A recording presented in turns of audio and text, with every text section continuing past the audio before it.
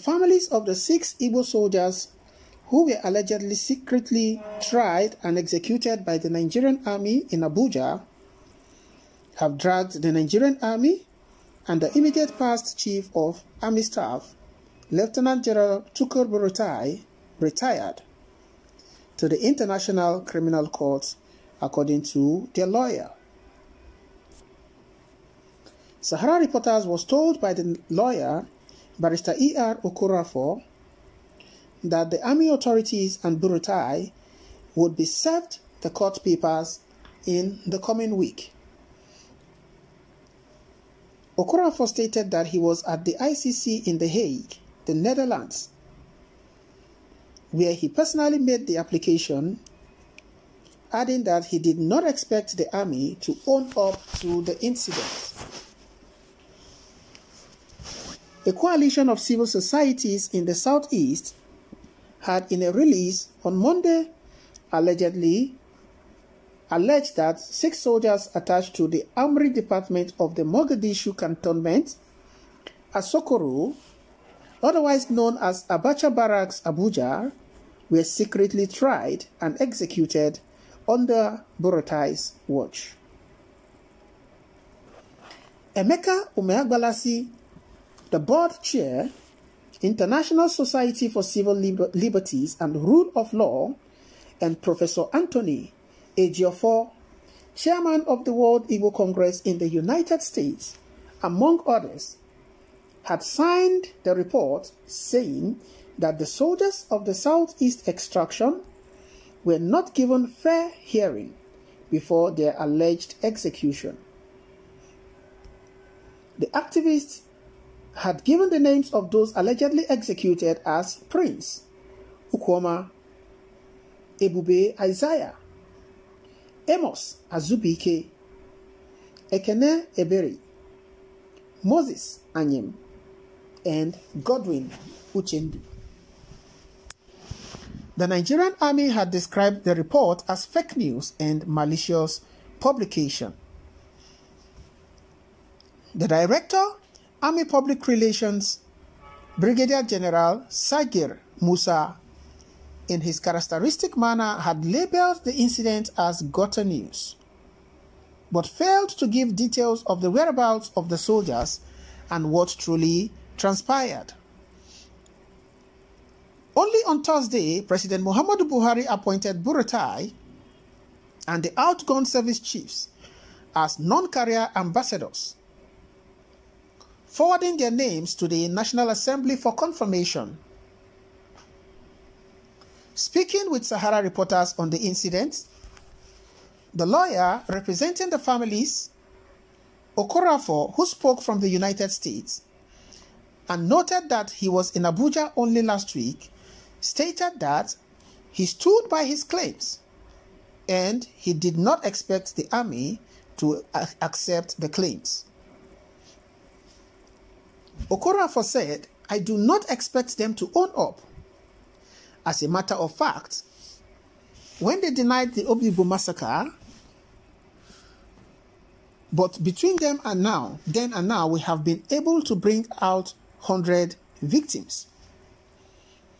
As I speak now, I am at The Hague, at the ICC, the International Criminal Court, and we are filing a case against them. They should come and tell us at the International Criminal Court. We have evidence already against them. They are known for denials. I am in contact with the family members. I was actually contacted by one of the brothers of the slain soldiers. But because of the porousness of the country, we don't want to expose them to unnecessary harm. When we get to the International Criminal Court, we are going to represent. When we get to ICC, we are going to present their family members. We filed the case on Thursday. Before next week, they will be properly served." The army has tagged the news report as fake news and mischievous publication. But some Nigerians are asking the army authorities to disclose if they ever had, as some of their troops the 6 people identified as victims? And if yes, they should show them to the public if they are indeed alive. Alright guys, what are your thoughts concerning this particular news story and situation, as it were? In this country, there is always a case of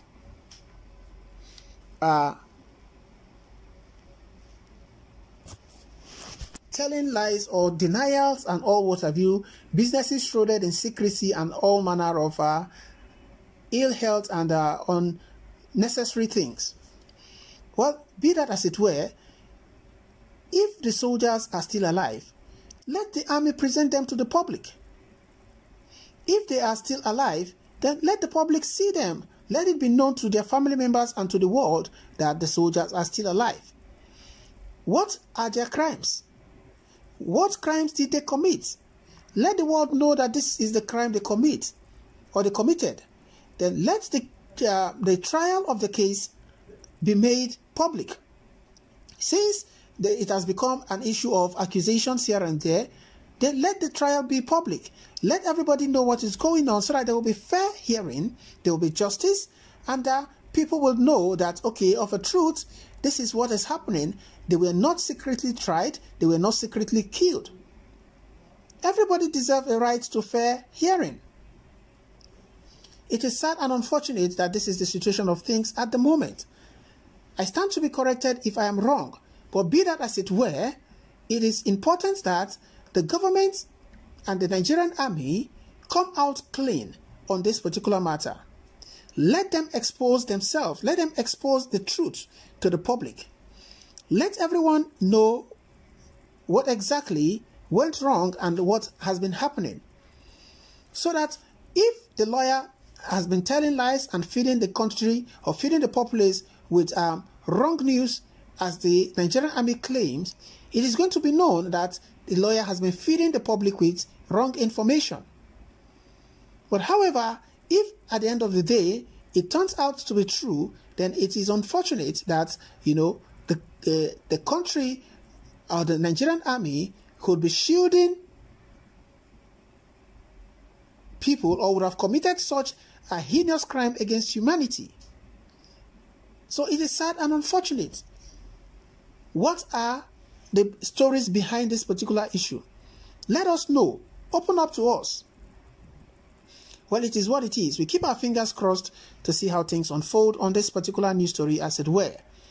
Guys, what are your thoughts concerning this particular news story? Please drop by at the comment section and let us know what your thoughts are. Don't forget to subscribe to this channel. Kindly hit the bell icon so you can get notification whenever we post new stories. Don't forget to subscribe to this channel and share these news stories with your friends, family, relations, and loved ones so they can get to know what is happening around the world and be informed.